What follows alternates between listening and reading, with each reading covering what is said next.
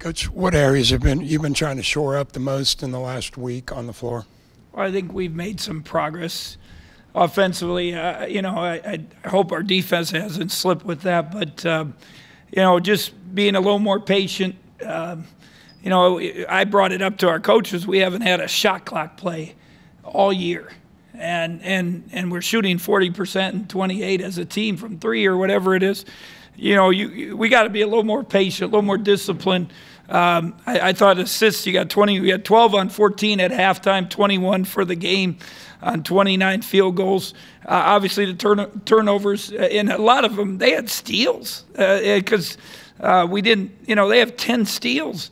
That means we're very careless with the ball. Now, they gambled and did some things, and some of it was a bench, not, understanding how hard guys play. But I thought we made some progress, scored the most points. Best field goal percentage. Threes, if you look at the starters' threes, it's really good.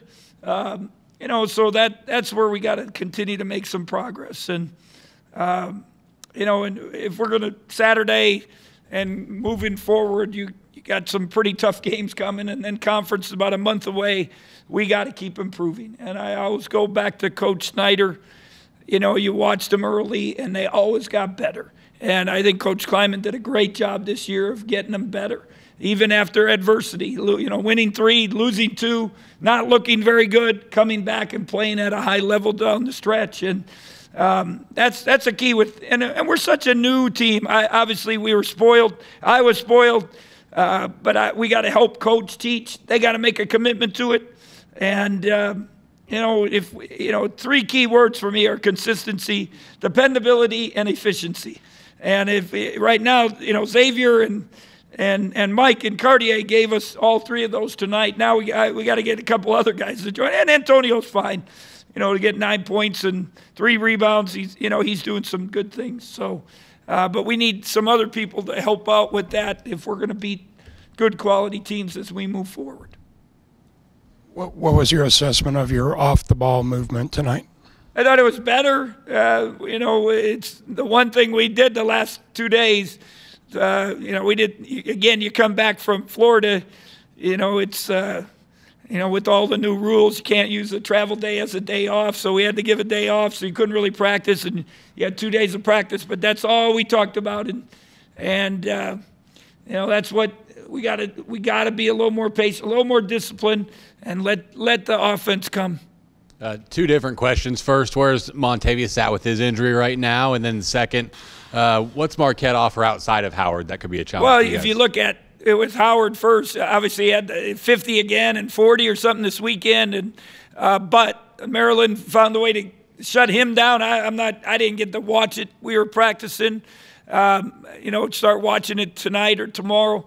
But last year, the one guard, the 3-man hurt us. He had a huge game the other night, 17, and then they got the new player. He had 27. So, we got to do a great job on Howard. You got one of the best guards in the country coming here. It's a little bit of Trae Young when he came here. I believe we have good defenders. Mike McGurl, Xavier Sneed, Cartier when he has his mindset. So we have enough people to rotate. But with him, it's going to be the big guys being in the ball screens, being at the line. Max got to raise his level defensively, and Levi. And then with Montavious, probably a long shot for Saturday. He did get the brace off. He did do some running. I just don't know if they're going to allow us to push him and take that chance. And, when you're worried about the rest of the season, we can't have a major setback. But hope, whether it's Saturday or next Wednesday or the Saturday after, I think it's sooner than later. How much did you miss Montavious in Florida for depth purposes? Oh, there's no doubt. When I said efficiency, consistency, dependability, those are things that he's been, and it's not. And again, now he's not going to practice for a month or whatever it is, 3 weeks, a month. So I'm not. He's a freshman. It's going to be the level is picked up. It's going to be hard for him, but there's no doubt. It's the end of the game against Pittsburgh. Comes down to a possession or two. If you have him in there, you make a free throw, you make a play, whatever. But obviously it hurt us not to have him. Even tonight, you get Levi 2, Mac 2, then 3, then now you got Antonio and Xavier and Mike McCurl as your big guys. It makes it a little tough. Could you guys shoot 54% from the field, 21 assists on 29 made shots? What you like best about your offense tonight? It's I thought that one possession in the first half was a clinic. I talked before we needed hockey assists. We haven't had those in a while. I thought we had, a couple times overdid it. Xavier, one of the last plays, he was in there. We ran a little set. Cardi made the right read because they stayed in on Mac, and he was wide open. You got to shoot it. I think a couple times, some of the turnovers they were trying to be a little too patient. And I'd rather have that, I guess, than to just jack it up there or just, drive in and have nothing there. So, slowly but surely making progress. We got to make progress tomorrow in practice.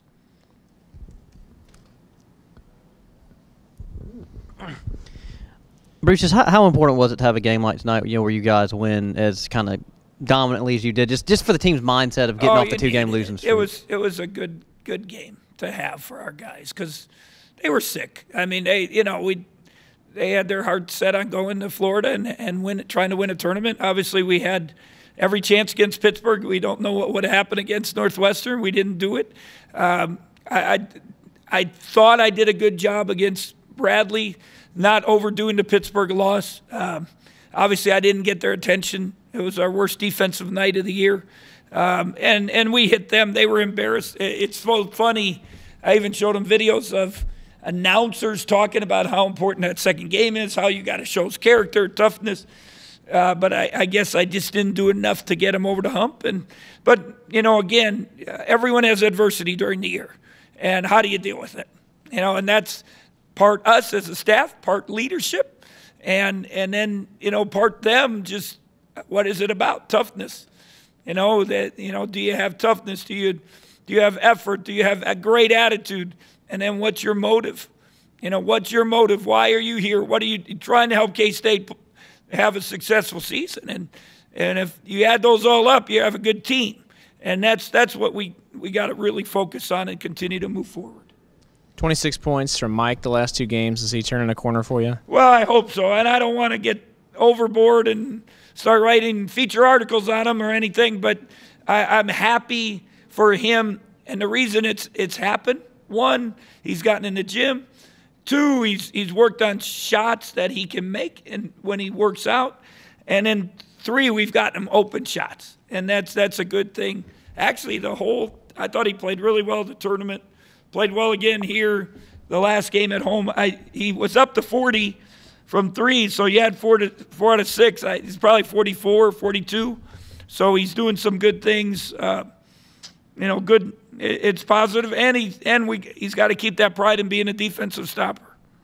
Could you guys do lose 20 turnovers tonight? How many of those were unforced errors, and how many of those were there? That's what I said. 10 steals for them. Some that they pressed us, and our subs. They had. The bench had, 8 there in that one stretch. That's too many from them. And Mac had some, I'm not sure what they were, passes. But we got to be tighter with the basketball. And, 21 assists, just maybe 10 turnovers, 12 turnovers at the most.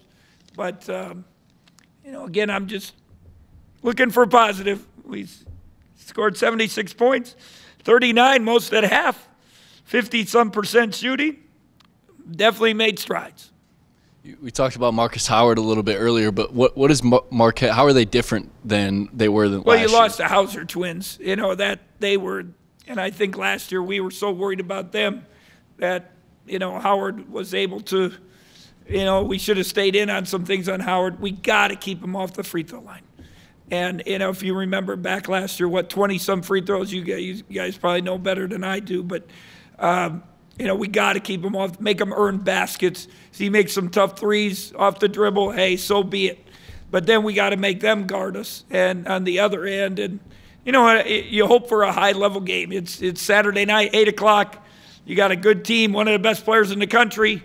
Hopefully, great energy in the building. You know, and then we step up and play at a high level. That's our goal, and we'll see what happens if it all works out. And you got the new jerseys, and the throwbacks would look incredible, really cool. You know, I know everyone got excited about the script cats with football. You know, to me, this is even cooler. So hopefully people are excited. It'll be a great opportunity, and lavender shoes, I hope I get some of those. You know, Cardi again tonight with 7 assists. 7 assists. I mean, I know again he has had some turnover issues this year, but he's had 6 assists. And the or more. turnovers are casual. Yeah. He shouldn't have them. He's got to be tighter with the basketball. I've talked to him after the tournament, and he said, "Coach, they're all coming at me." I said, "Yes, you're on the #1 on the scouting report now. You got to understand that. So just keep getting assists. Get 10, get 12, lead the league in it. People will notice." The dude from Murray got in the NBA because he led the country in assists or whatever. The other day, the guy from Sacred Heart gets on SportsCenter because he gets 24 assists. It's okay. It's a good thing. And I know he wants to make shots, and everyone does. But do what they give you. Some days they're going to be scoring, but you know, be proud that you're doing this. Not only that, the steals, seven assists, 5 steals. A lot of good things from him. Well, I mean, what I was going to ask, I guess, is just when's the last time that you recall coaching a guy on just this kind of streak of just this many assists in so many consecutive games? You know, and again, I don't know. You know, we had Darren Williams. He was pretty good. You know, through the years, I've had some guys that could really pass the basketball and consistently. But, and we, we do give him the ball. So he has it a lot. He's just got to make all the right decisions, and that's going to be key. And if we shoot 50-some%, he's going to get more and more assists. I wish the one rule change, always people, in FIBA, the one thing I loved, if you threw a pass to a guy who got fouled on a layup or something, if he made his free throw, you got an assist. And that's one thing I don't understand how we're so, you think about that. Some of the best passes are the guys that get fouled. And he probably has 2 or 3 of those every game that would, even give him more assists. So that's just my pet peeve after coaching FIBA basketball. Anything else? All right. See you Saturday night.